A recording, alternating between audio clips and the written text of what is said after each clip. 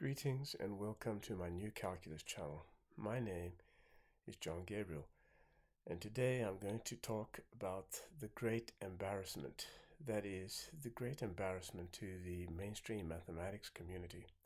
Those who call themselves professors of mathematics, those who call themselves math educators, those who have been claiming that calculus had to be made rigorous.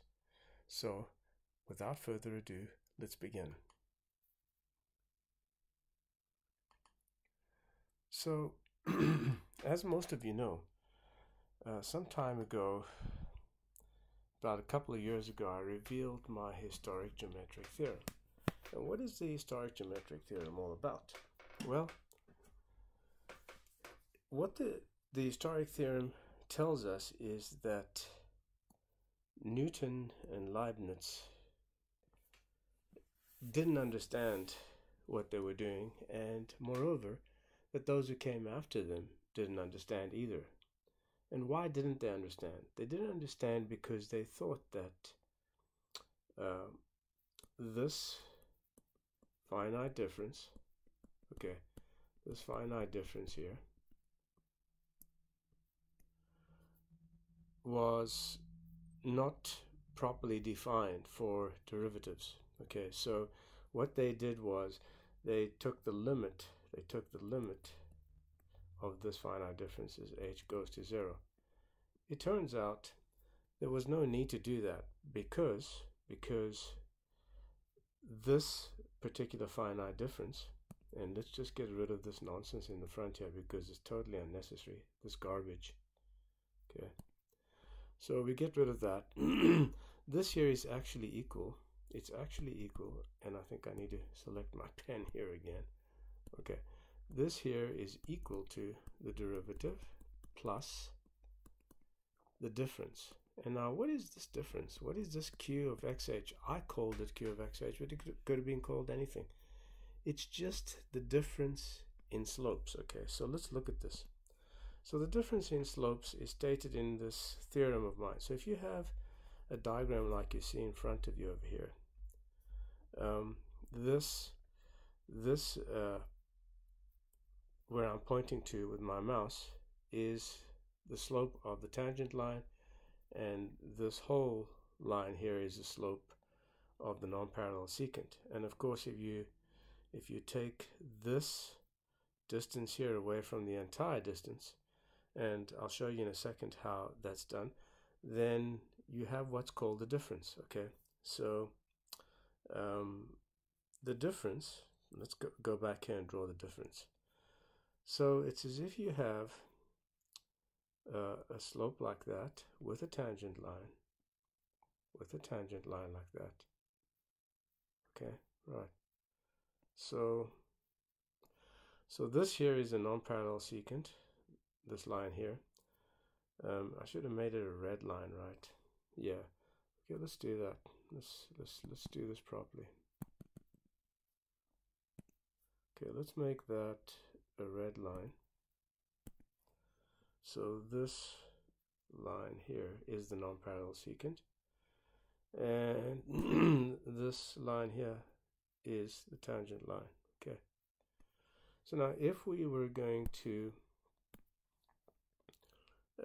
take the slope in terms of rise over run like that, then the tan of this angle will give us the slope of the tangent line, right? Which of course is the derivative. And then of course this here on the left gives us the slope of the non-parallel red secant line, this line here. And so that would mean the whole line here. That would mean this entire line here over this distance is the slope of the red line, and then just this line over this distance is the slope of the tangent line. And of course this here is the difference, right? This is q of xh. It's as simple as that. So it turns out folks, that there was nothing to rigorize, and that the method that Newton and Leibniz used was perfectly valid. they didn't know why it worked, obviously, but it was valid, and you could just throw away the terms which contained a factor in x, because those were the difference. See? So for example, if you had the function x squared, you'd end up with something like 2x plus h. And it was perfectly valid just to toss the h away. There was no need for fallacious arguments such as evanescent quantities and infinitesimals and ultimate ratios and all the other garbage that Newton and Leibniz talked about, and the incredibly arrogant, stupid fools who came after them up till this day. So the morons, and I have to call them that because they didn't realize these things, and they're still rejecting my correction, and I'm correcting them, and they are refusing to admit they're wrong, because there was nothing to rigorize. There was nothing to be made rigorous. Calculus was perfectly rigorous the way they were doing it. So the fools who came after them are very embarrassed, and they hate my geometric theorem, to which I shall place a link inside the details section. And what it shows you, it tells you that this finite difference that you see in red here, okay, this finite difference where I'm pointing is actually equal to the slope of the tangent line plus the difference, this difference here.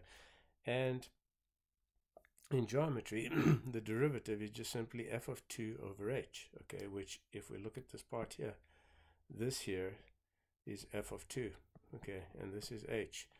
And f of 1, if we go back here again, we'll see that f of 1 is this part here.